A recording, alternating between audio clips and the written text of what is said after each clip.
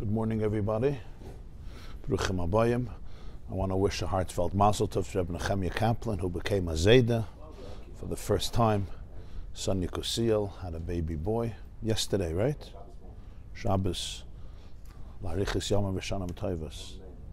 With good health, happiness, good spirits, serenity, Harchavas Hadas, Menuchas HaNefesh, everything should be b'shat tova matzlachas. Where do they live? Nice, okay. Gewaldig, a lot of nachas. Gadol zayin l'Torah, l'chuppah, l'masim tovim. B'tech harchava.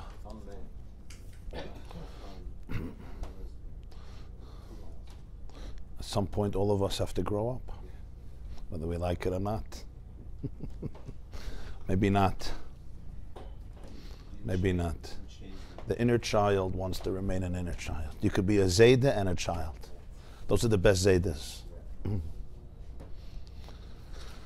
Okay, today's class is dedicated by a dear friend, Rabbi Ezra David Philip, with gratitude to the holy and courageous soldiers of the IDF. May Hashem protect them and all of the Jewish people in Israel and around the world. Thank you very much, Rabbi Ezra David.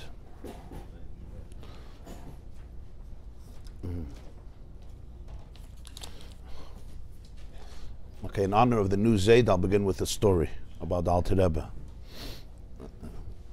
It's a very powerful story. The Alter Rebbe raised his grandson, the Tzemach Tzedek, because the Tzemach Tzedek's mother, the Alter Rebbe, had a daughter. Her name was Rebbetzin Dveolution, and she passed away very young. She was a young mother, and she had a son, Menachem Mendel, the Tzemach Tzedek, who was before his Upsherner still. There was she gave up her life for her father, for the Balatanya. She gave up her life. His life was in danger, and she called in 3 Chassidim. She made a shvur by the Sefer Torah. She gave up her life. And a few days later she passed away. She made a condition that her father raise her orphan. So from that day, the Tzemach Tzedek slept by the Alter Rebbe, and he literally raised him.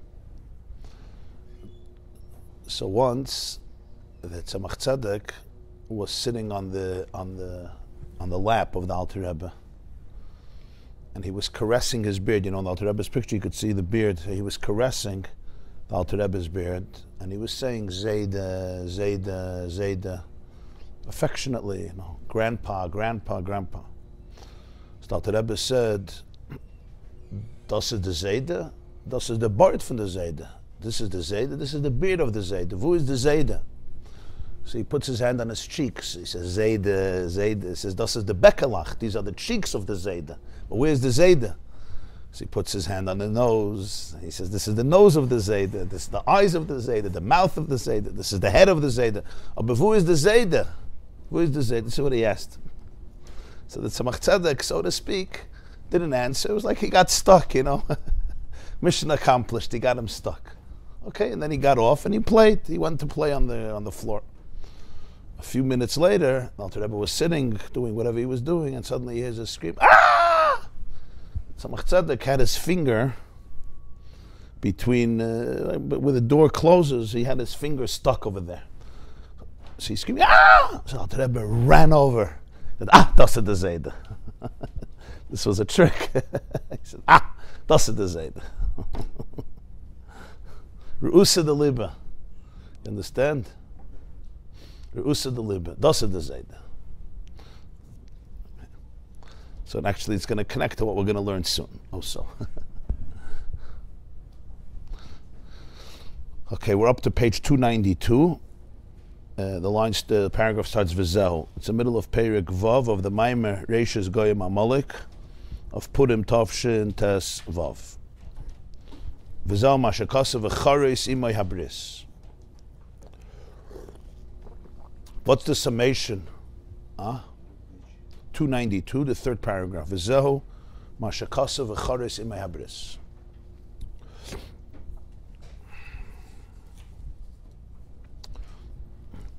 So the main point that was discussed was there's nefesh, ruach, neshama, both in the divine soul and in the animal soul. And he went through what neshama is, what ruach is, what nefesh is, both in the divine soul and in the animal soul. And the point was that the marriage between the two souls is not a random mutation, like two souls, that's two cells / souls just came in, that, randomly coexist and make each other crazy and create a new product, molecule called a neshama, but rather this is an intention, it's deliberate, because the point was that the nefesh elikis should be in constant communication with the nefesh habahamas. The divine soul should be in constant communication with the animal soul.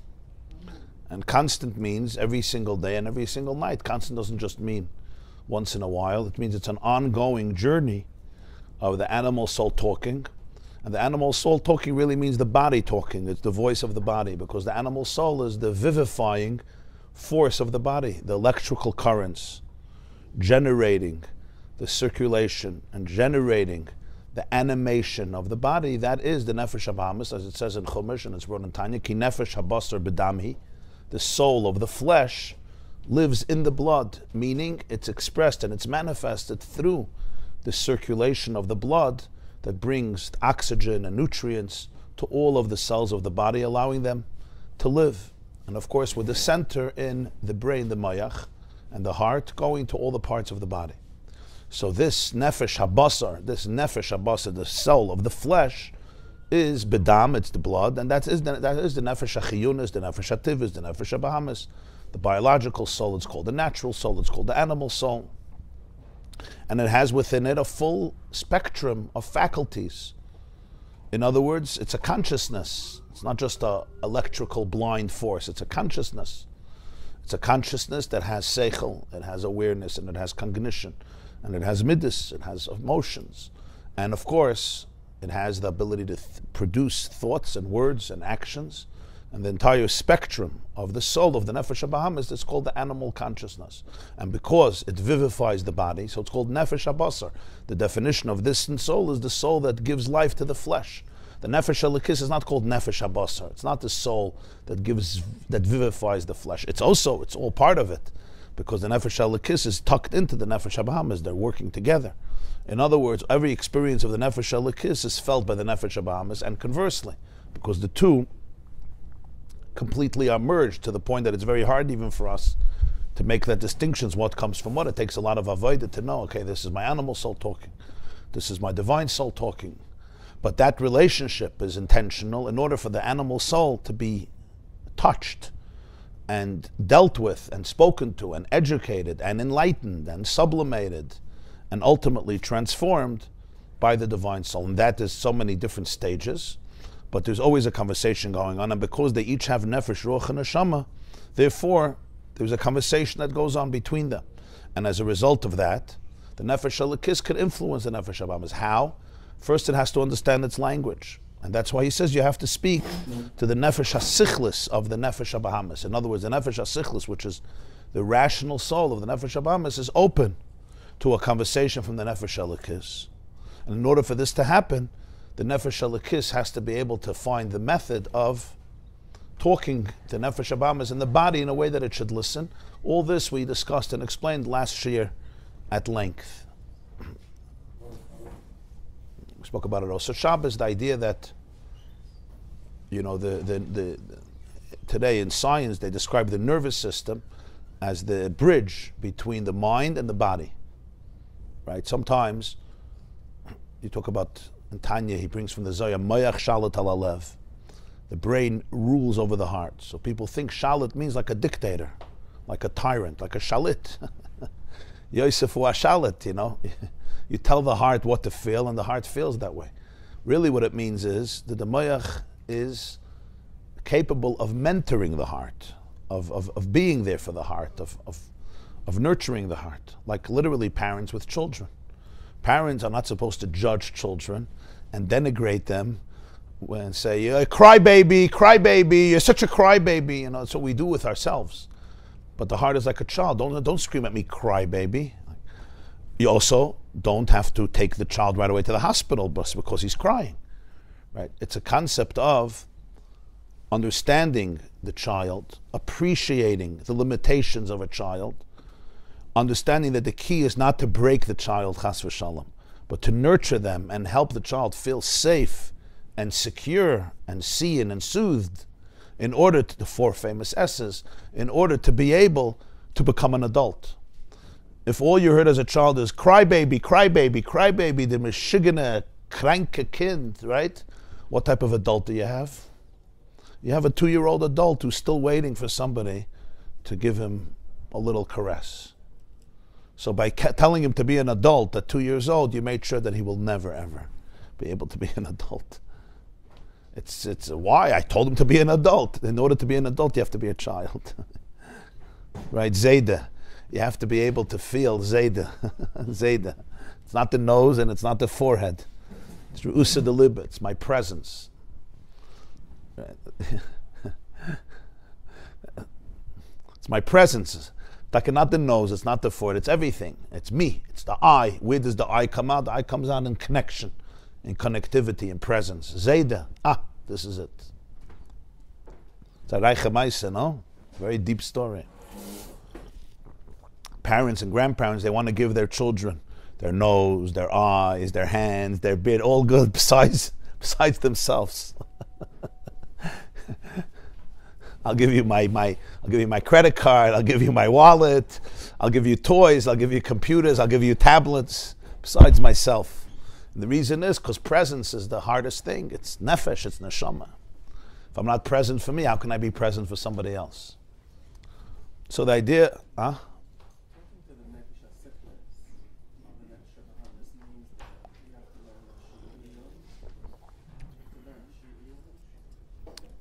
So talk to the nefesh hasichlis of nefesh habahamis first means that the nefesh habahamis has to be able to listen with its seichel. The nervous system is the bridge between the mind and the body. You can't talk to the body without the nervous system. So if the nervous system is dysregulated, in psychology and neuroscience they call it when you're in a sympathetic state or parasympathetic state. Sympathetic state means I'm not regulated. I'm overwhelmed, I'm stressed, I'm anxious. I could give 100,000 speeches and I could read 100,000 svarim. It's not going to have an impact because the body and the animal soul are completely in a heightened state of danger. Like I spoke, they're an alert. That's what we spoke in the previous class. Parasympathetic state means it's regulated. In neuroscientific terms is you're operating with your prefrontal cortex. The prefrontal cortex, that's nefesh hasichlis, that's where the nefesh hasichlis is, can be like a very mature parent, and it could see the parts that are very anxious, but it sees all the parts. And there's a process of dealing with it, of embracing it. And then there could be a conversation between the nefesh elikus and the nefesh habahamis. If not, the nefesh habahamis says, I'm busy protecting this whole system. Do me a favor. Doesn't use those words. Those are sophisticated words. Those words come from the prefrontal. All it's saying is, there's a tiger in the room. Get out of here fast. Get out of here fast. You want me to be present? There's no such a thing as being present. If I'm present, I get eaten up. When the nefesh habahamis is in this parasympathetic state, then you could communicate. Then it could start experiencing, listening to the nefesh elikus. It's not a conversation in terms of words. It's a conversation in terms of energy. So, the nefesh habahamis is really very innocent. It's very pure. It's just there to make sure the person is alive. It's not an evil soul. It's not a bad soul at all. It's b'chlal not. On the contrary, it's very sensitive to self-preservation to make sure the person is around. So when you say mayach shalit al alev, what does shalit mean? It's like parents. Parents, you say the job of parents is to control children. Sometimes you need a control, but the main thing is, the job is to be able to be present, to show up as a mature adult, not to destroy their personality growing up, not to delegitimize their emotions, but also to be able to relax. Like we don't have to call the ambulance right now. You hurt your finger, I'm going to give you a hug. I'm going to give you a Band-Aid. I'm going to give you some ice cream, right? We don't have to run to the hospital. Sometimes we do have to. The lave is screaming. The body is very, very intense. You don't judge it. You don't scream at it. You meshugin a body, you little baby. You're anxious again. How much do you think people get rid of anxiety when they get upset, when they get anxious about their anxiety? You don't heal anxiety through anxiety. It's a simple truth. You don't heal it. You intensify anxiety through anxiety. Why are you anxious? Oh, you look very calm now. You intensify anxiety through anxiety, right? The anxiety needs an adult, so to speak, that is calmer and could look at it and embrace it and give it some oxygen and give it some love and feel it and give it some compassion. And know that it's not the absolute reality. The anxiety is screaming very loud, right? The anxiety, it's fine. You're a child and I'm here for you. I'm not afraid of you. The worst is to be afraid of your child. When parents are afraid of their children, they can't parent them because they're their children. We don't have to be afraid of our anxiety. We don't have to be afraid of our emotions. We don't have to be afraid of what's happening in the body. It's all there for tikkun. It's all there for an embrace. So that's the whole process of the communication between the two souls. Klar? So now he goes weiter, continuing. This is the deeper meaning of the whole series of the psukim. We say this every morning. Because of kol shiva amam and sheva midus u'mesayim v'takem ezverecha kitzadik ata. Okay, just here is a little tutorial on davening. We should have been taught this at 8, but fine, 50 is also good. Nicht gefährlich. 60 is echt gut. Noch besser. Noch besser. You could take it in deeper. The structure of davening is very interesting and it's very intricate.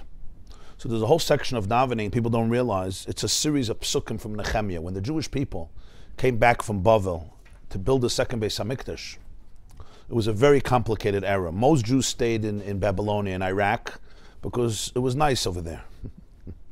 It was a shtickle America, so to speak. Only 42,000 Jews from the whole Klal Yisrael decided to go back to Eretz Yisrael to rebuild the second Beis HaMikdash. Many of them said, there was even a famous letter that Jews in Germany wrote. Not everybody was interested. So Ezra and Nehemiah, they were the ones in charge of the Aliyah, the second Aliyah, so to speak, from Bavel to Eretz Yisrael. We rebuilt the second Beis HaMikdash. The matzav in Eretz Yisrael was very, very dire, both in terms of poverty and in terms of spirituality, and they had to revive the entire nation. So the Sefer Nehemiah in Tanakh speaks a lot about that. So in Perek Tes, he speaks there about the celebration of Tishrei that Ezra reinstituted when they came back. Ezra, and the Rosh Hashanah, and the days of Tishrei, and the celebration of Sukkot. Then he speaks, I think it was on the 24th day of that month of Tishrei, after Sukkot, that the Leviim spoke to the Jewish people. And that's when they go through saying that whole series from In Vayevarech David.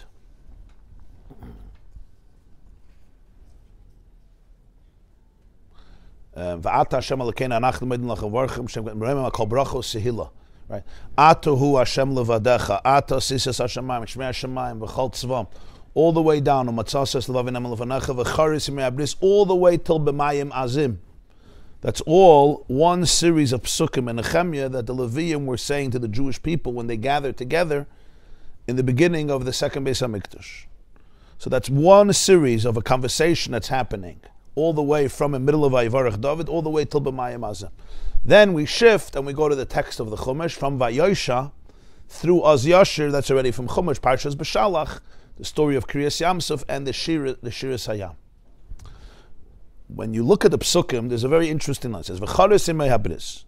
Hashem found Avram Avinu, he chose Avram, right? He found his heart loyal, Matzasas Levavinem. V'charis imei, he made with him a bris. What was the bris? The covenant. Losses loy.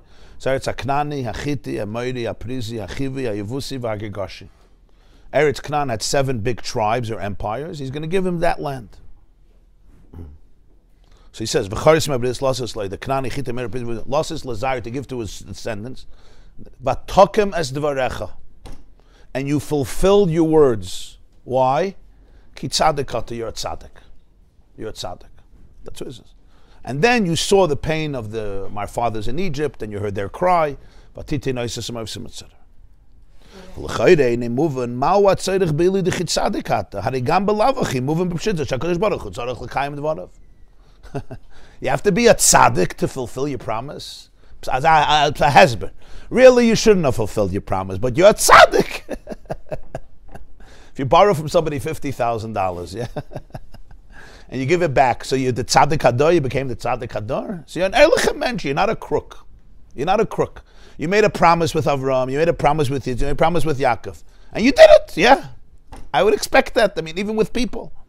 You make a promise, you make a commitment, and it wasn't stam a commitment in thought or just verbal. Even then there's an inyan to be mekayim your words. But this was a commitment, a bris bein absarim, it was a serious commitment. With kinyanim, with acquisitions, everything. V'atokem es v'recha, you did it. Ki tzaddik ata, because you're a tzaddik. To put it differently, not doing it is immoral. It's abhorrent. Right? You made a deal, you made a promise, there was a lot of sacrifice of Avram and Yitzchak and Yaakov for this. Yeah, you did it, thank you. Okay. What's the kitzadikot? It's the pashtus. It's a big part. So we say it every day. V'atokem es dvarecha, kitzadikot. I wouldn't expect that. I would expect a tzaddik, something unique. This is the basic humanness and basic decency that you don't deceive somebody, yeah? Yaakov Avinu came into Lavan and said, Lomari misani, why did you deceive me? Lavan should have said a simple answer, because I'm not a tzaddik. Sorry, I'm not a tzaddik, I'm just a regular guy, I'm a regular citizen. Well, that's why I deceived you. I'm not a tzaddik, go to tzaddikim. It's not an answer. Why did you deceive me? You made a promise, you're giving me Rachel. Why did you give me Leah, right? It's a good taina. Lavan had his excuses. We don't marry the younger sister before the older sister. But he does it because I'm not a tzaddik. Here we say, V'atokem es dvarecha, which means you established, you fulfilled your words, ki tzadikot. So the Rebbe is going to explain the whole inyan on a much deeper level. The word is V'atokem. He doesn't say, V'kiyamta es dvarecha, u'mileisa es dvarecha, you fulfilled your, V'atokem es dvarecha. The words V'atokem literally means, from the words camp, you raised your words, you lifted up your words. The word kiyum and v'atokem literally, v'atokem is kiyum, but v'atokem is we say you established it, but from the word lakum, come, standing up. Kimo, yeah. When you stand up, when you raise up, when you wake up. You could have said, v'atokem literally means, right, you fulfilled it. So he says, there's different words, kiyamta dvarech. The explanation all of this is the pasuk zebba behemshech lepsukim shalifneza. This pasuk v'charis imayabris is not in a vacuum. It's a continuation from before. What's before? He starts off, Atohu Hashem levadach. It's a whole series. Atohu Hashem levadach. We say it every day, right? From Nehemiah. It's a whole. It starts off, you are Hashem. You Atohu Hashem levadach. Literally, it means you, he, Hashem. You're alone.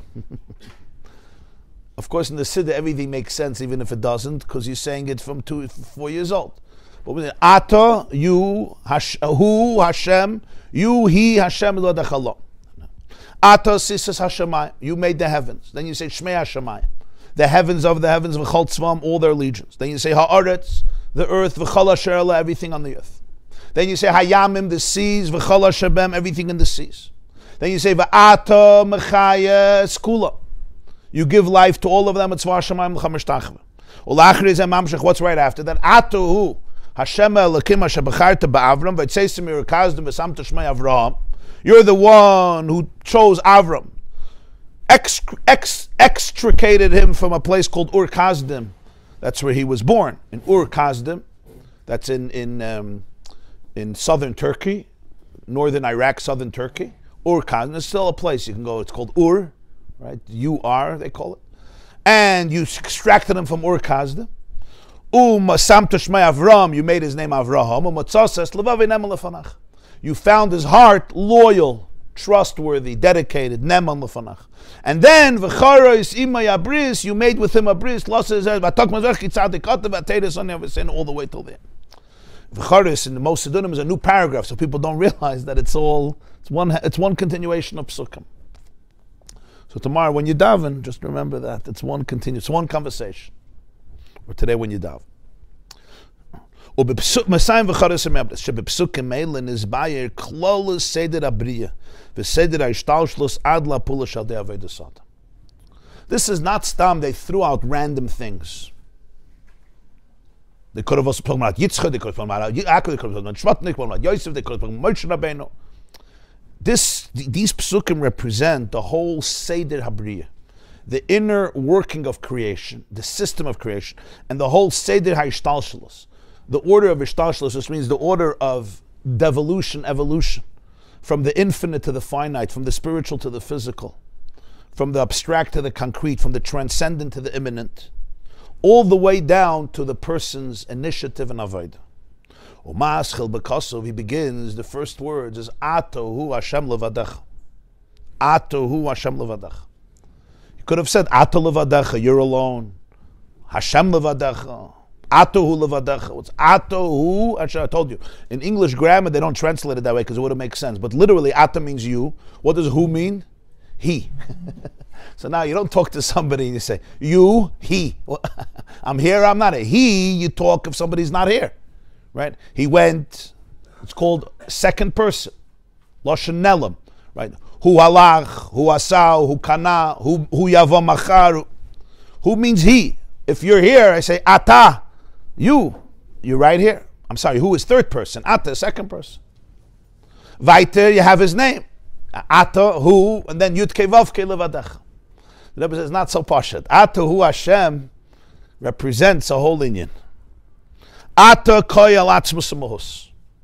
Ata captures the essence, the core, the essence of everything. Atzmus amohus means the essence of everything.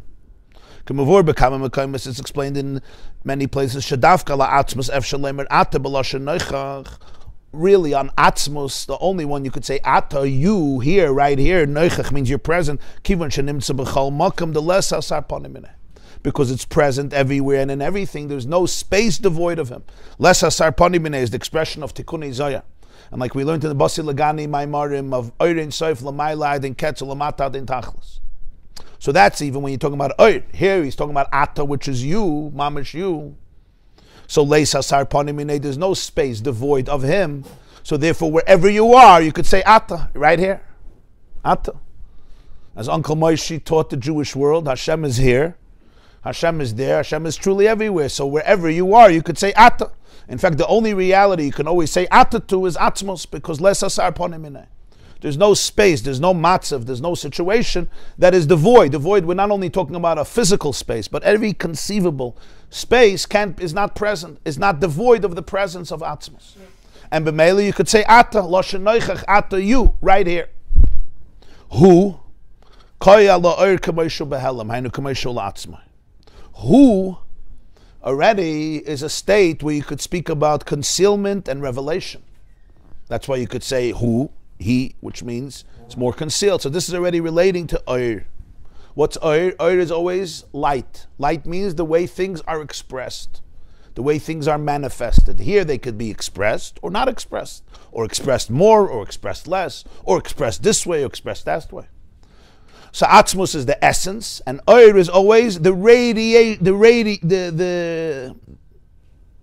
revelation of that. That's what Oir is. What does Oir do? What's Oir? Oir represents, like we always spoke about what light is. Light is the transmitting any reality into the perception of another reality. That's what light does. What does light literally on a physical level, what does light achieve? It allows us to see.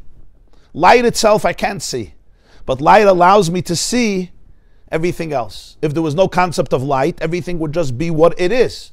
Light allows there to be a relationship. I could perceive you, you could see me because light, I could see you, or see anything else. And everything gives off light, everything emits light, what they call the electromagnetic fields, where the energies of light, spectrums of light, travel and are perceived by the other, based of course on their own kalim. So that light can be concealed, it can be revealed, it can be present in a manifested way, it could be I can't experience it, etc. So that's all Oir. In Oir itself, there's who, and there is and there is Havaya. So he says, "Hu koyala er kamayshu behelam hainu kamayshu la'atzmai." It's the the way it is, still for himself, the way you reveal, but only to yourself. And then there's Havaya. Koyal Seder Hishtalshlus kamayshu lefnei tzimtzum. The way the comes out, but it's still all pre-tzimtzum. Because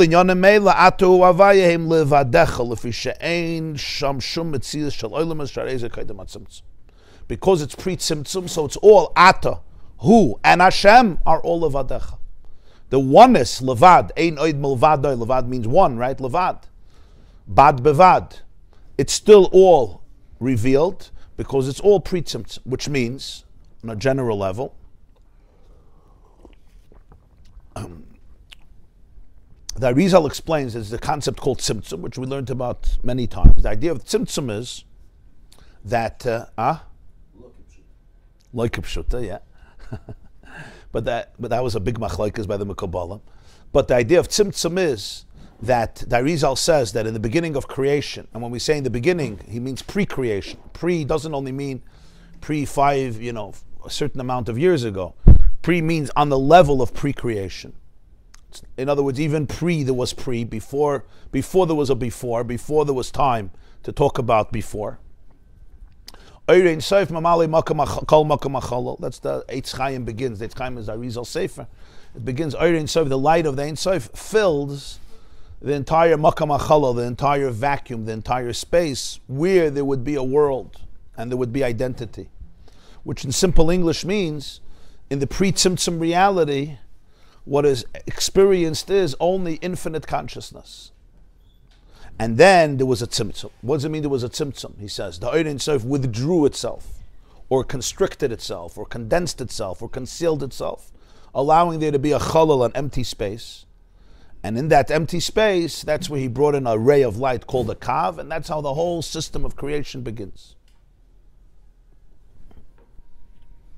Now there's the big question of tzimtzum is kipshuta. This is what Arizal says, is tzimtzum kipshuta, is it not kipshuta? Did he mean literally that the Ein Sof actually withdrew itself and it's an empty space? Or it's just figuratively, in other words, the empty space perceives that it was tzimtzum. Tzimtzum is shaloi kipshuta, and that was the shit of the Baal Shem Tov and the Alter Rebbe. The whole Chassidus is based, a lot of Chassidus is based on tzimtzum shaloi kipshuta. So when you're talking about pre-tzimtzum, everything is levadecha, you alone. There's nothing else. Everything is Ein Sof. And there's everything there, but everything is in a state of Ein Sof. Everything is infinity. In that itself, you have Ata, you have Hu, and you have Hashem. Ata is Atzmus Mamash, Atzmus itself. That's beyond revelation or concealment. Even revelation or concealment you can only say about Ein Sof, not about Ein Sof. Atzmus itself is Ein Sof. It's also Ein Leitchila, it has no beginning. Already has a beginning. It has the source. It doesn't have an end, but it has a beginning. So a Mela Ata is Atzmos. Then you have in you have two b'chinas. You have Hu and you have Yud Kei Vavke. All pre-tzimtzum, so it's called Levadecha. Hu is the way the is, what he calls it La'atzmai. In other words, the way the light is internal. It's not yet manifest to the other. And this is all even pre-tzimtzum, where the other just means the other inside yourself. To give an example, in a person, it would be the difference between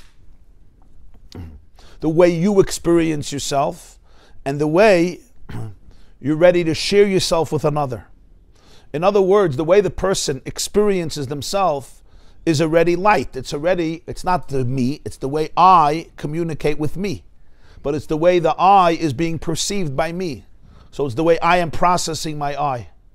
But nobody else is processing that. And then there is, if I'm getting ready for a conversation with you and I want to share, it's already putting it into words or thoughts or concepts that will be relatable to you. It's all still inside of me. It's still much, much more intense than what anybody else experiences. So that's all inside the person. You have your essence, who you are. And for that I have no description, because any description I'm going to have is already the way I'm processing it through words and concepts which already contains it in a particular form. But then there is the way you experience yourself and the way you want to share that experience with another, and you make it relatable to the other. So that's an that's just an example. The kamashu la'atzmai. the way it is, the experience of Atzmus within himself, and then the way the Oid is preparing for a Seder Hishtalshlus. So there's a Yud, and there's a Hey, and there's a Vav, and then a Hey. Which Yud and Hey and Vav and Hey already represents a system of communication. This is but all pre-Tzimtzum. In other words, it's all the way it is within the Ein Sof. It's like within, a mashal would be, it's still all within the person himself. So that's all levadecha. That's Atohu Hashem levadecha. Then you have you made the heaven and the heavens of heavens, the koyal amakifim helyonim b'chinas tihiru ilo tihiru tato shem l'mayla me'elam atzilus zowinyan amakifim k'fi shem lachar atzimtzum. Then you have a tzimtzum, and here it's Ata Sisa. Here you made heaven, and you made the heavens of heavens. So in Kabbalah, he calls it two names. This is what's called in Kabbalah Tehiru Ilah, the higher light, and Tehiru Tata, the lower light. Elakaina Shamash and Asata be Tahiri. Tahiri means pure. Tahiri in Aramaic also means light. Oyer is called Tahiri. Ke'etzem HaShamayim Latoyar, it says in Parshas Mishpatim. In the middle of the day, when the heaven is crystal blue and clear, it's called Latoyar. Taharei Shal Mizbeach, the purity of the Mizbeach is when it's open, when it's exposed, the essence of the Mizbeach. So Tehiru Ilah means the higher light and the lower light. He says this is already post-Tzimtzum. It's called Makifim Ha'Elyonim. That's why it's called Shamayim. The difference of Shamayim and Eretz is heaven is called Makif. Just like we look at the heaven and all we can see is the dome of heaven, the Makif of heaven, the circle, the ball of heaven that encompasses us. So it's called Makif. Where Eretz, earth, is already we're walking on, and there's differentiation that's called Pnimi. So the Makifim Ha'Elyonim, which means the earth, the way it is a place of state of Makif. But there is Tehiru Ilah, the higher light, and then there's the lower light. This is all beyond Atzilus, which are the Makifim. In other words, the way the earth comes out, Soiviv, after the Tzimtzum.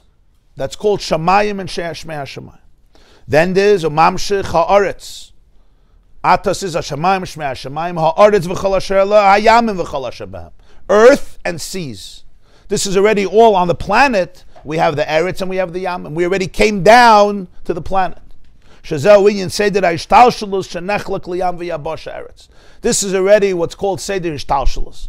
In other words, the system from Atzilus and on, where you have sea and you have dry land. You have Eretz, but in Eretz itself, you have the part that's dry land, and you have the Yamim, it's also part of Eretz. Shem Alma Diskasiv Alma Disgalia, generally it's the concealed world. And the revealed world, Spheres Habina, Spheres Hamalchus, sometimes it's called Bina and Malchus. Bina is Iskasia, Malchus is Isgalia, Kiyadu Abinyan. Baruch Hashem Elokei Yisrael, Mina Oilam Vada Oilam. The pasuk says, we say it in davening, Hashem is blessed from the world to the world. What's the world with the world? Shenim Shachayr Eliki Balma Disgalia, Iskasia Balma Disgalia. The divine light is communicated in the concealed world, and in the revealed world, this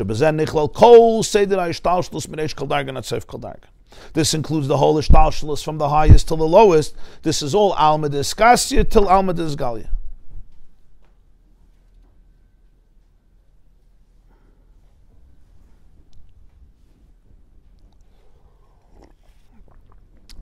Just to bring this down a little bit, at least the general Nakuda.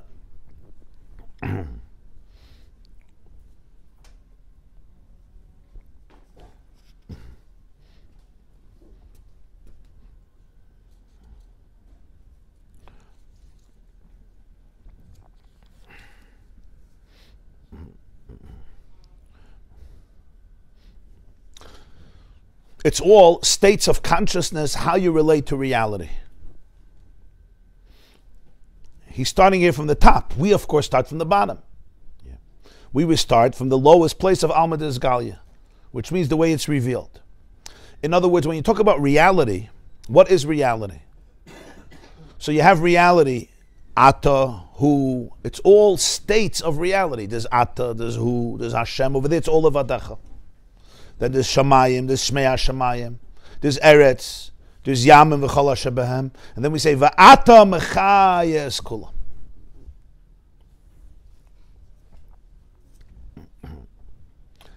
Like we spoke in the earlier class about what Seder Hishtalshlus is. What's Seder Hishtalshlus? Seder Hishtalshlus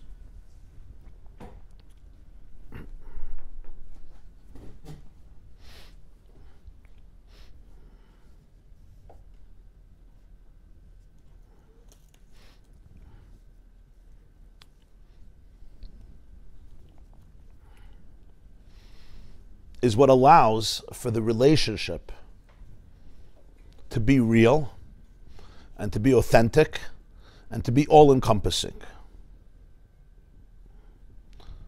In simple words, when you speak about Hashem's oneness, so Hashem is one. So Hashem, you say, Einoid Mulvade. What does Einoid Mulvade mean? It means there's nothing outside of him. Yeah. What about when you trigger me? There's still Einoid Mulvade? So somebody once said, Einoid Mulvadoi ve'einoid Mulvadi. Sometimes it feels like Einoid Mulvadi. So then it's also Einoid Mulvade. So you'll say, yeah, well, your Yetzer Hara took over. I understand my Yetzer Hara took over. So what happened with Einoid Mulvade? So get rid of your Yetzer Hara. So Einoid Mulvade is good for the books until you trigger me. And then what Einoid Mulvade? Rabbi Kabbalah once said, he used to speak to Hashem. So he said, if you would have, if Gan Eden and Gehenna would have been in front of us, and the Taivas of Olam Haza would be in Reishis Chachma, and the Sefer Reishis Chachma, no Jew would sin. But Gan Eden and Gehenna you put into Reishis Chachma. All the Taivas of Olam Haza you put in front of us. What do you want from people? That's what the Bishop said. Put the whole Olam Haza in Reishis Chachma. We'll open a Sefer. Reishis Chachma is a Musa Sefer. Relio Dividash from the old Musa Sfarim. It's an intense Sefer. So we'll open it up and we'll learn about all the triggers, all the guilt, all the shame, all the anger, all the addiction. Reishis Chachma. It doesn't work that way. No, he was from the Kabbalah of Tzvas. He lived in Hebron, I think, from the time of the Arizal. But it's one of the fundamental Sfarim of Musar, of Kabbalah, Musar. It's Reishis Chachma. So that's what Rabbi Tzvah with. Over there you put it, Gan Eden again. The Taivas you put it, what do you want from people? What does Einoid Mulvade mean? You could say Einoid Mulvade. And what about me? And what about my experiences? So one of two things. Either Einoid Mulvade you relegate to the Sfarim, right? Or maybe Yom Kippur by Ne'ilah, or once in a while, or for a few tzaddikim, or the other way around. The Einoid Mulvade is it's Sfarim, but now I'm dealing with me, and if I take myself seriously, I can't take Einoid Mulvade seriously. Or the other way around. I take Einoid Mulvade very seriously, and I don't take myself seriously at all. So what do I do with myself? So somehow I read about people who don't have a self, and I try to join them. Maybe, so how honest am I with that? That can often lead to complete disassociation from self. So I live with Einoid Mulvade. Am I happy? I'm always happy. Because everything is always Baruch Hashem, it's perfect. Einoid Mulvade. I don't complain. I don't kvetch. I don't even have pain. How can I have pain? It assumes exclusivity. I don't, exactly.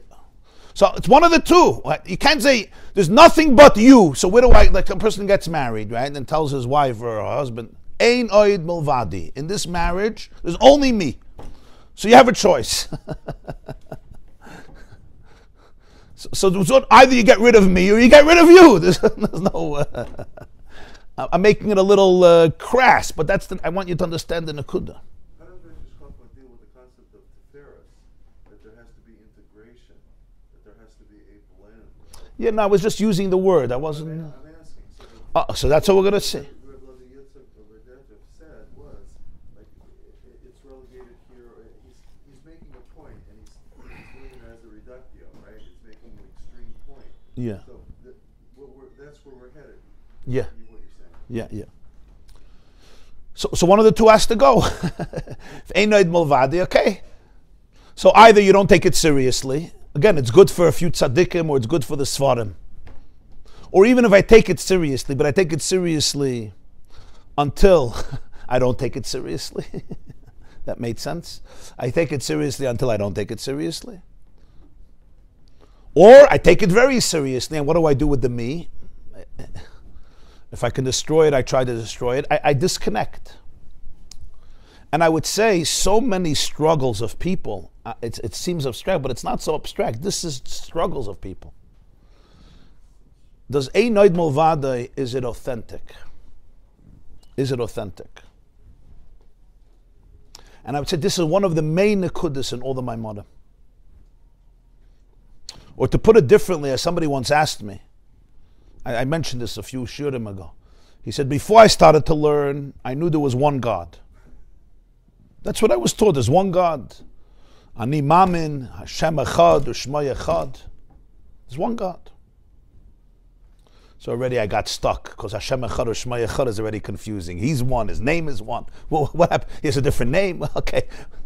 Suddenly you learn here, what do we just learn now? There's Atom, there's Hu, there's Hashem, there's Tehiru Ilah, there's Tehiru Tata, there's Pre-Tzimtzum, there's Post-Tzimtzum, there's Alma, there's Skasit, there's Alma, there's Gadi. That's just a few. We could do another few million. What happened? Just let's keep it simple, right? Why go out of oneness? The answer to this is it's punkt farket. Every level that we learn about is to make Ein Od Milvadai real. This is a Yisaidus. It's not, okay, another level. So from one God, we Chas V'Shalom created, 1.1 million pieces. Thank you.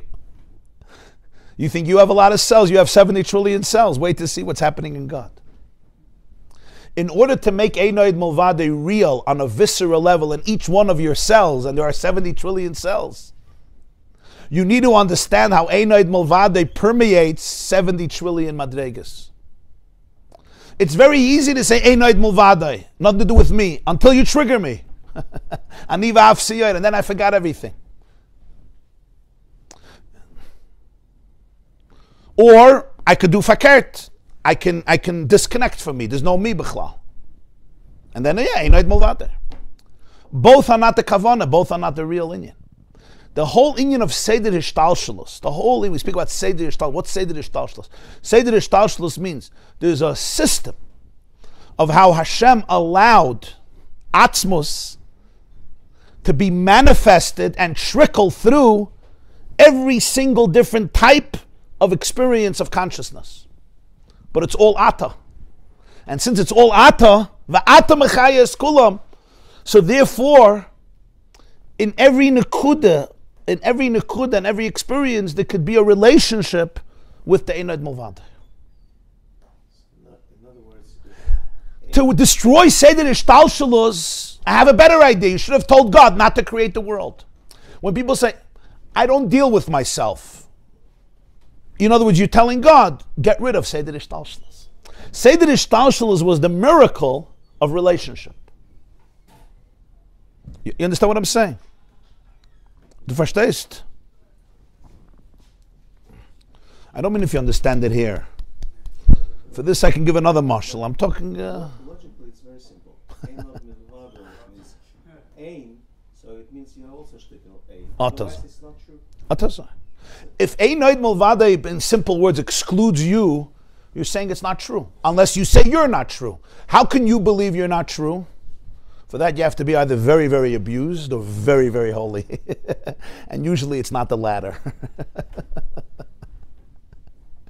And even when you're very, very holy, the moment you spoke about you being holy, it's already Nisht Ein Od Milvadai. It's I'm holy. So it's all a joke. That's the chiddush of Seder Hishtalshlus. Means that creation is Hashem wanted that infinite consciousness should be able to be lived and breathed in every finite experience of a person without delegitimizing that experience. Because if I delegitimize that experience, I just said, Yesh Od Milvadai.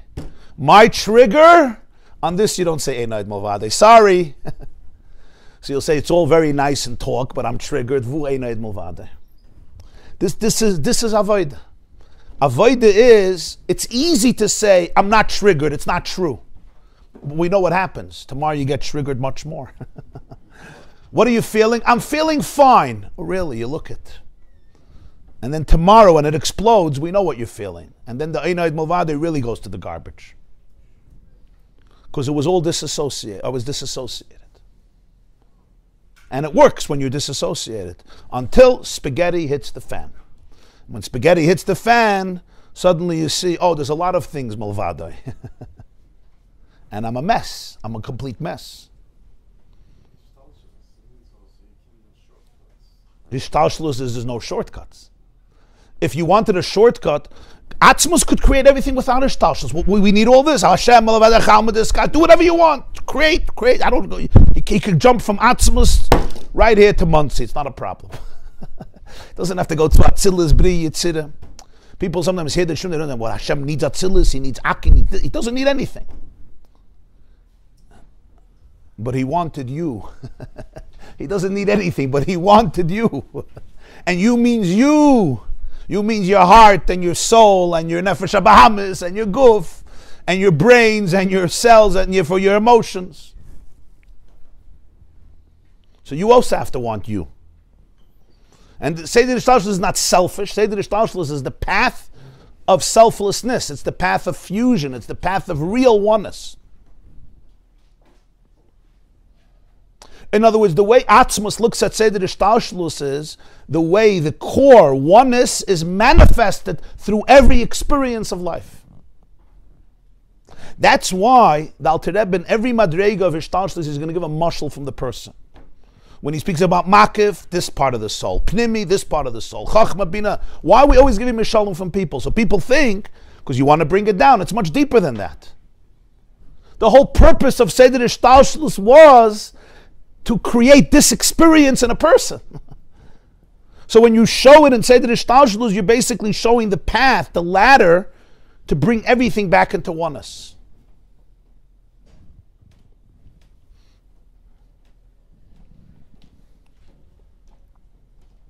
That's the shlichus that you speak about? Yeah, that's shlichus. What's a shliach? A shliach means you're going away from the source, but you're not going away from the source. Shlucha shel adam k'maisa in halacha, yeah. The whole nekuda is shlichus. What's shlichus? You're going away from the source, but you're not. On the other hand, if you're not going away from the source, then I don't need a shliach. Seder Hishtalshlus is the biggest shliach. What's the biggest problem of shlichus? You lose touch with where you come from. Shlucha shel adam k'maisa. In other words, you get lost in the shlichus lahavdil ambassadors. Let's say the American ambassador to South Africa, right? Our great friends. Yeah. Ambassadors, what's the greatest problem with ambassadors? You get too comfortable in the country you're living. That's why ambassadors, their children, they have a flag of their country on their house. They give lessons to their children in the language of their country, their native country. Why? Because the children have to know we're ambassadors. We may be living in India, we may be living in Australia, but we're ambassadors of that country. I'm just giving a mashal. Seder Hishtalshelus, right? If you could easily get lost in the experience itself because I'm not anchored in the Adar. So Seder Hishtalshelus is the key for everything. Seder Hishtalshelus basically means how oneness permeates, could permeate and penetrate and be manifested through every experience in life. So every level of Hishtalshelus is another form of condensing Atzmos on one level, and really in the ultimate tikkun of revealing Atzmos through that level.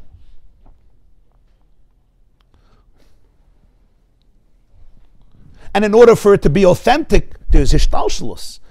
You're not cutting corners. There's a chain.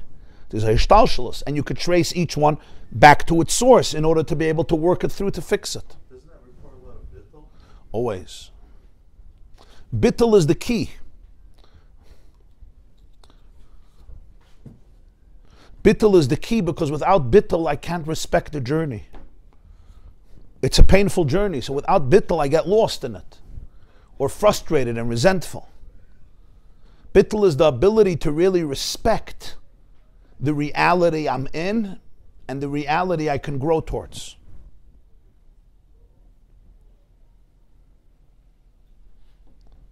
So the soul vibrates every level of Seder Hishtalshelus. The soul experiences every level of Seder Hishtalshelus. And because we experience every level of Seder Hishtalshelus, So Seder Hishtalshlus is healed through us. What do I mean healed? Healed means it's reunited with its source. It was never really separated, but we work through that separateness to create oneness in the perceived separateness. If I want to give back that mashal of marriage, right? If the husband tells the wife, in this marriage, Einoid Mulvadi, okay, have a good day. Get married to the wall. So you say the opposite. The opposite means you need space for the other. What does space for the other mean? This becomes very tricky. In the secular world, it's very big. Space for the other. Space, respect, boundaries.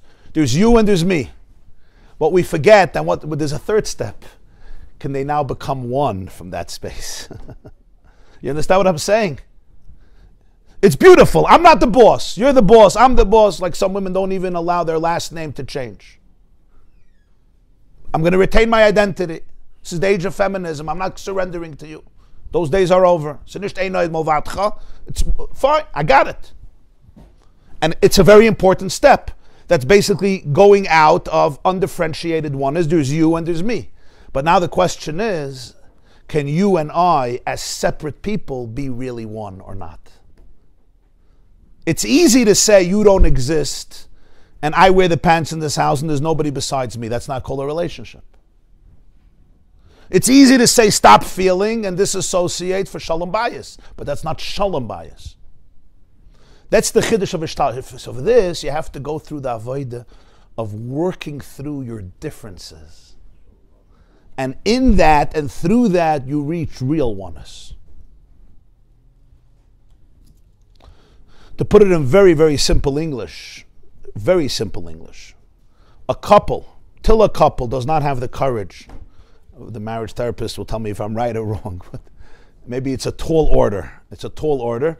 And if you're not there at the moment, don't get frustrated with yourself. Awareness. Seder Hishtalshlus, awareness. Till a couple is not ready to confront and talk about the things that they don't trust about each other in the profoundest way. The things that drive them crazy about the other. The thing that wants to make each one run away and get divorced from the other. Till they're not ready to address that, they can't really be one. MS? You say, Rabbi, why would B'stamashugana? You want me to address that? So you want me to go into the lion's den and come out unscathed? Okay, I'm not telling you what to do at home. He's be eaten alive, even worse. We need the right support for this. We need the right support. But why is this? Because till that happens, we're really lonely. I'm lonely and you're lonely. In other words, we're connecting in the places that are fine. You know, we can eat gefilte fish on Shabbos, which is beautiful. And it's certainly better than a third world war, no question. But the part of me that thinks, that has issues with you, or the part of you that has issues with me, those parts remain completely lonely. That I will never share with you. And that's why you'll sometimes have in shul or other places where men make jokes to each other about their wives. It's one of the more embarrassing things that happens. Because this is their outlet for their loneliness. They're very lonely at home. There was a joke you said about why someone wants to become a shul officer, not dissing shul. Yes, of course. I'm not making generalizations and denigrating a good sense of humor. But you know what I mean. Sometimes it's not just a sense of humor. You're married to this person. Respect for yourself, for heaven's sake. Forget about respect for your wife. Respect for yourself. You're sitting at a kiddush with tipsy people making fun of their wives. And his child is there too. But even if your child is not there, what does this demonstrate? There's a loneliness. That's why he's also coming home Shabbos drunk. The one day a week you could sit for a few hours with your spouse, chas v'shalom. So in shul it works, because in shul you don't have to have real relationships. In shul you could sit at the table, make jokes, and you're good. You talk about Trump and Biden and a few other interesting people, and you're good to go. It's a good escape. In a relationship, I have to confront these things. So as long,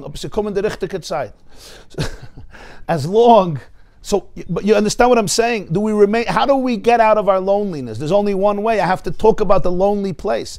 If I could talk about that to my spouse, in other words, she can create trust and safety in that space, and I can create trust and safety in that space, now you have the strongest marriage. It's unbreachable. But if you know that it's for sure not going to go this way. Okay. In Torah, there's also the halachas of divorce, because sometimes a marriage doesn't work. We know that. It's sad. I'm not saying this can always work, and sometimes if there's crazy trauma that's not dealt with, if somebody has a personality disorder not dealt with, if there's a mental illness not dealt with, all these things, you could be on top behavior, and there's no keli, there's nobody to talk to, because a person may be in a prison. And we have to understand that too. If people don't take responsibility for their own illnesses, and we are all ill, let me say that, in different ways. If somebody doesn't take a responsibility for their demons, for their traumas, for their coping mechanisms, the other person could do everything in the world, right? It says in Tanya, Kamayim aponim leponim, right? The face we show to a mirror, it shows back to us. That's a klal, always. But you have to know, if the mirror is broken, it can't show back the face. So if the other person is completely broken, I could show and show and show, I won't get it back. But I have to not go there and say, oh, I'm doing everything, you're just a broken mirror. That's another nice excuse. What's my point? And my point is, you want oneness that's real. Oneness that's real means when I'm triggered, I can also be one with you. That's why in a relationship, one of the most powerful moments in a marriage is when a wife triggers her husband badly, or a husband triggers a wife badly, and at that moment, or a few minutes later, she could turn to him or he could turn to her and say, wow, you just triggered my trauma terribly. What I just felt was that I want to run away to the other side of the world. You know what just happened? This person took his wounds and he brought it into the marriage. There was safety that was created around that wound. In other words, in Lashon Chassidus, you just brought ein oid milvadai into the wound. That's where all healing happens.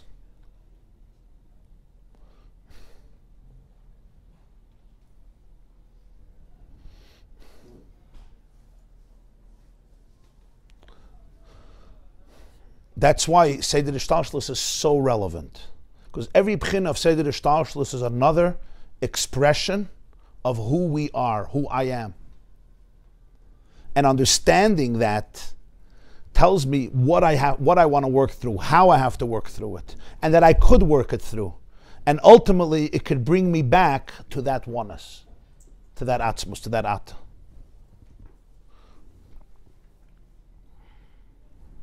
The olam is typhus? Yeah. What would the point in contradistinction be if it's not Pasha? I'm sort of if tzimtzum shaloi kipshuta, it means how would it be in comparison? Because tzimtzum shaloi kipshuta means that ultimately you can't connect the infinite oneness to the finite consciousness. but I can't heal myself then. Right. You have to ultimately ascend. And that's why there were views in Judaism that wanted asceticism. Asceticism was a very, very serious view in Judaism. So rolling in the snow is a way for me to Rolling in the snow and all these types of manifestations. I'm not dissing rolling in the snow. No, we're not dissing anything. Generally, whenever we're sitting, very good. You don't roll in the snow. Let's hope when you ski you don't roll in the snow. Whenever we're dissing other people, is that the word we use? Okay, I just like to use eloquent language. Okay. Whenever we find ourselves dissing other people, it's because we're dissing something in ourselves. When I'm judging somebody else, it's really a form of self-judgment. In other words, when you say an opinion about somebody else, you're really not saying an opinion about anybody else but yourself. Let's remember that. If I'm saying an opinion about you, I'm really just saying an opinion about me. I'm basically describing how much I understand of me, of you. So it's talking about me. That's why real confident people who know who they are, they're fine. Like you could say what you want. You're basically telling me what you think. Fine. You're telling me who you are more than you're telling me who I am. In other words, I once asked Rabbi Adin Steinsaltz, Rabbi Adin Even Yisrael, Olav Shalom, was a very, very wise man. So I was talking to him about different things in my life. So I told him that sometimes people tell me very, very they criticize me very heavily. And it's sometimes, how do I know when to take it seriously, when not to take it seriously? Sometimes it really delegitimizes a lot of what I do and say. So he says to me, these people, forget about you. If you have a serious dilemma in life, would you consult with these people? So without thinking, I said, no. He said, so why suddenly are you taking it so seriously? He said, everyone is reflecting who they are. He says, what you need is, you need a few people who you would consult, whose views you take very seriously, because when they're talking to you, they're not projecting their own insecurities or anger, but they actually can create a place of safety. And from them, you get real feedback, because everyone needs real feedback. It was a very, very powerful piece of advice. So it means that social media it's destructive by definition. Always. Because among the 20 people that comment, Exactly. there is probably one Exactly. who means good. Right. Ideally, that should come through the spouse there or ex? It could be a spouse, it could be someone else. So in the ideal relationship with the spouse, it says when Hashem introduces Chava, right? He says, Loi toiv yoisa adam levadoi. It's not good for the Adam to be levadoi. So what am I going to do? Eseloi ezer kenegdoi. I'm going to create a help against him. So we have all these pshatim in the pasuk, but now you understand really what it means. Ezer kenegdoi is the only antidote to levadoi. Ezer kenegdoi. Kenegdoi. It should have been Ezer itoi. Should say, I'll make the cholent, I do the laundry, I do the cleaning, you just show up and pay the credit card bills. Which shouldn't be taken for granted. What's Ezer kenegdoi? So Rashi says, Zacha, Ezer loy Zacha kenegdoi.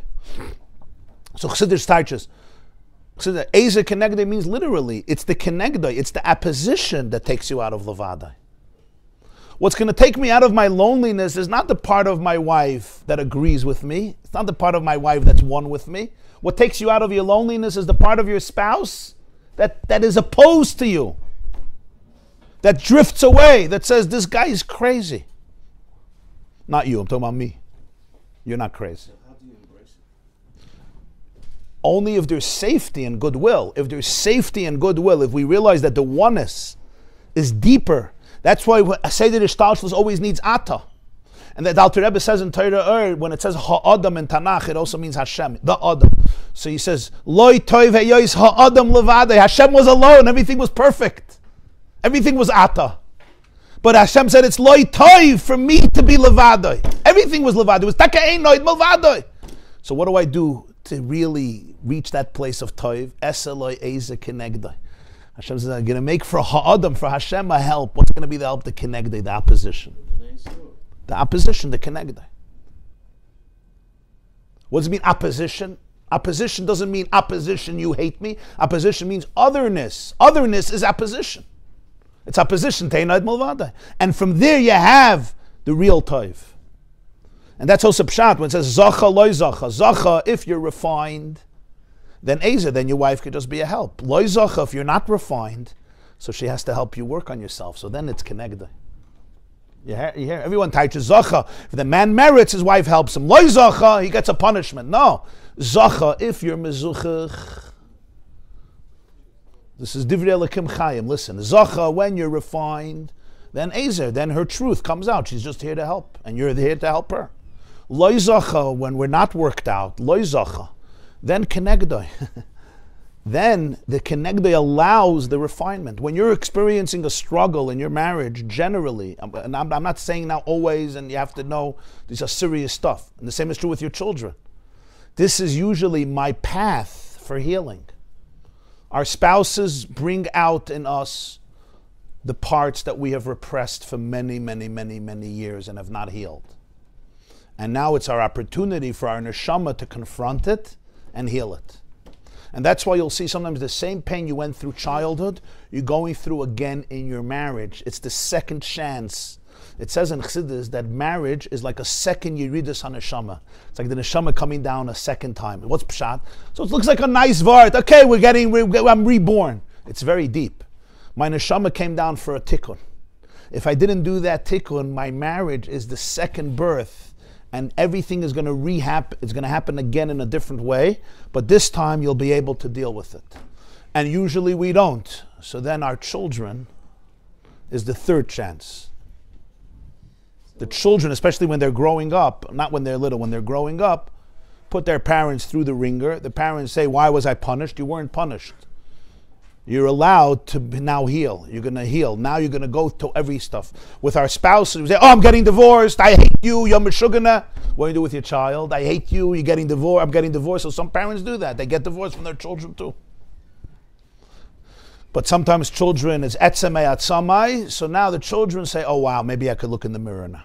And it's painful stuff. I'm saying this is painful stuff. What does all this do? This all does, it creates real oneness, real healing. Not fake oneness, not fake healing. That's Seder Hishtalshlus. That's real. So Seder Hishtalshlus is Atzmus wanted the relationship. That's what Dira B'Tachtoinim means. Dira B'Tachtoinim means I want to live B'Tachtoinim. What does it mean B'Tachtoinim? In the basement? In the basement of 18 Forshay? He wants to live there too. It's a mikveh. Dira B'Tachtoinim means that Atzmus dwells and lives in Tachtoinim, meaning every part of me, even the lowest parts of me, can become a Beis HaMikdash v'shachanti b'soicham. How? Is this a game? It's a joke? Is it worshipping the ego? The exact opposite. It's allowing the self and every aspect of the self to become a channel and a conduit for the infinite light. But I can only do it if I'm ready to work it through. If I amputate and I don't take it seriously, and I just say, I'm not in pain, everything is perfect, that's not Dira B'Tachtoinim. That's Dira disassociated from Tachtoinim. Maybe it's a Dira B'Elyoinim, maybe, if you're lucky. Because usually when you disassociate from your Tachtoinim, you disassociate from your Elyoinim also. But maybe, huh? Git?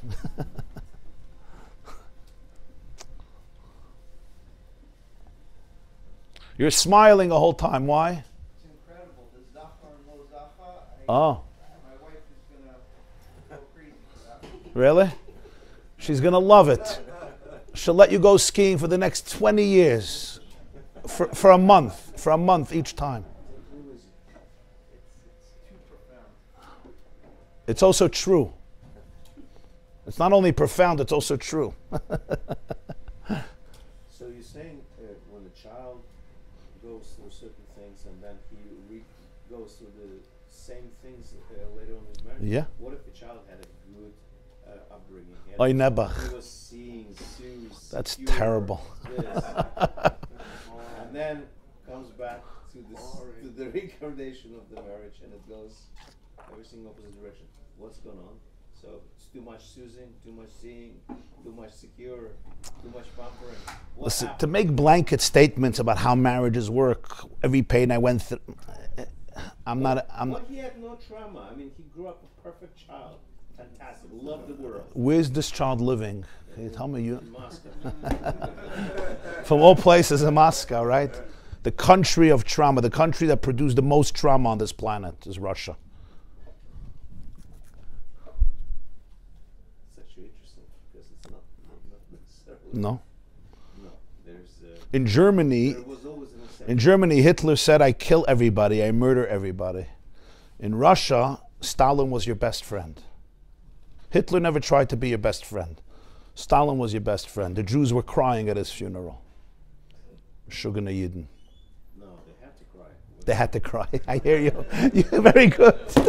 If you're not, you went to Siberia. But the professors here were taka crying. Because the American intelligentsia explains how socialism and communism is Mashiach, it's messianic.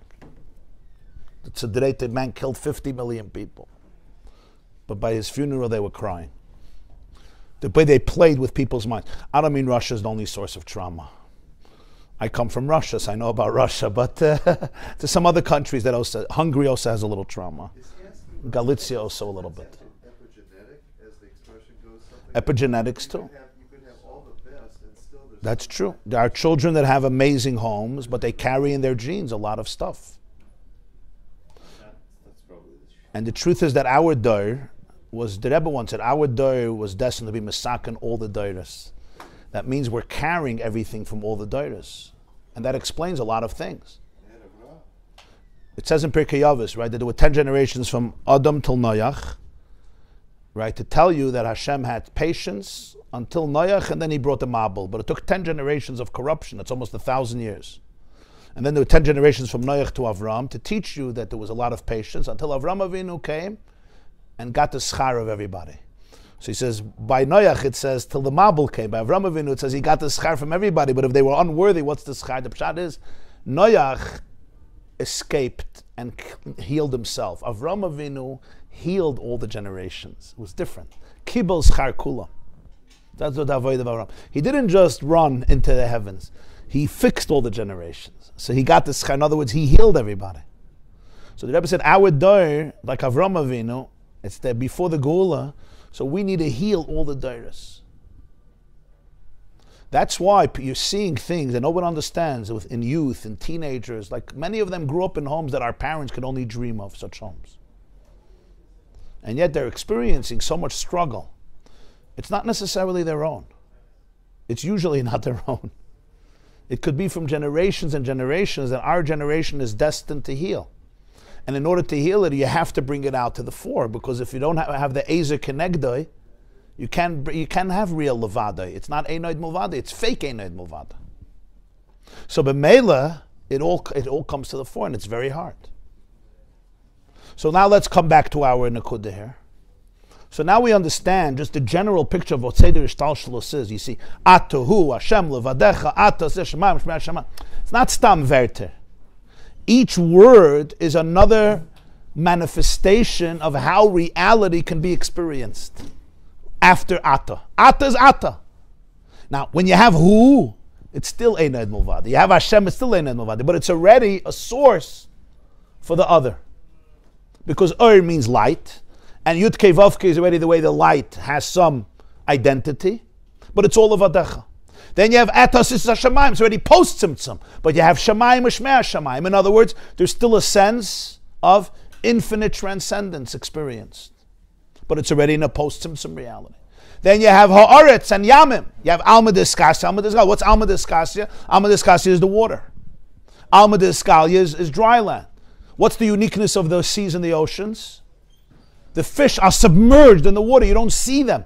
You don't see anything. When you come to an ocean, all you see is water. Kamayim layam mechasim. In dry land, you see differentiation. So what does it mean to be an Alma Diskasya? It means you're alive, you're a fish. But you're a fish in water. You feel submerged in the source. In other words, everyone consciously is aware that there are manifestations of divine energy. That's Alma Diskasya. Alma Disgalia means your ego is revealed. Isgalia means your identity is revealed as something separate. And that's what dry land is.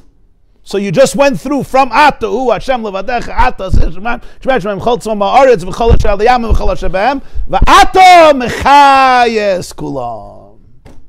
That's the whole Seder Hishtalshlus. In one line, everything you're dealing with. Everything you're dealing with. Every emotion, every instinct, every experience, every pattern, every thought, every word, every energy vibrating inside of us. It's resonating another element of Hishtalshelus.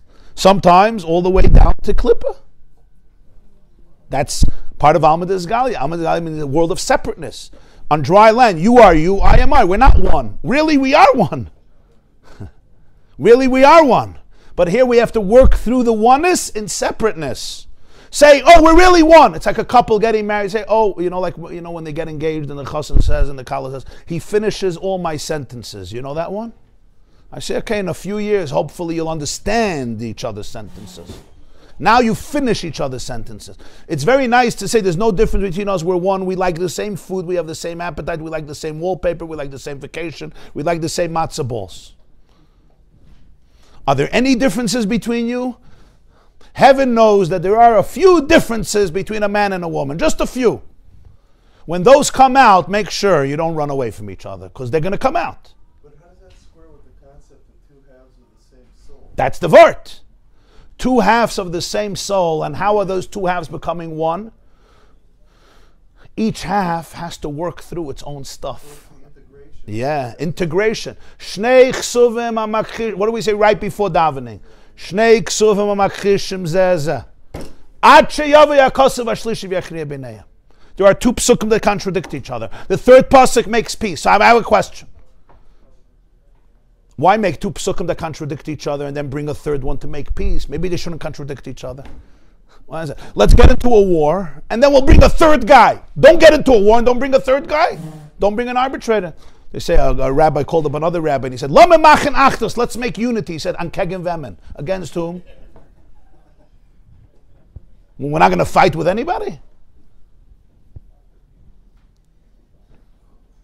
You know, somebody told me the other day they have a lot of pain in their life.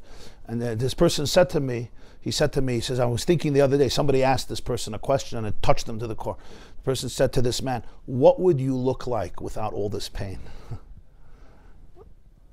He said, "I wouldn't exist." So he says, when you ask God for Mashiach, do you actually mean what you say? Are you going to be able to exist without this pain? Are you going to be able to exist without this? Sometimes the pain is what gives me purpose.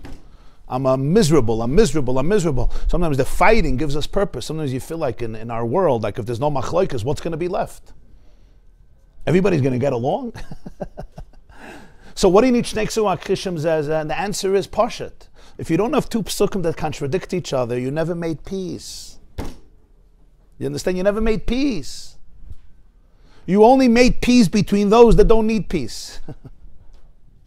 That means there could be real peace. In other words, peace that connects to the parts that contradict each other, not the part that doesn't contradict each other. That's what oneness means. So just to say Hashem is one, it's true Hashem is one. But is he one in me? Oh, I got 70 trillion parts. How could he be one in 70 trillion parts? That's Seder Hishtalshlus. One in the spouse. Exactly. Okay. We'll take a break here. And Bais Hashem, tomorrow there's a women's class, 9:30 a.m. And Thursday we'll resume. Just want to announce, you could tell your wives and daughters, my wife is starting today, this morning, a Tanya class, 9:45 at 49 Linkrest, Monday morning. You could share it with your wives. It's not on YouTube.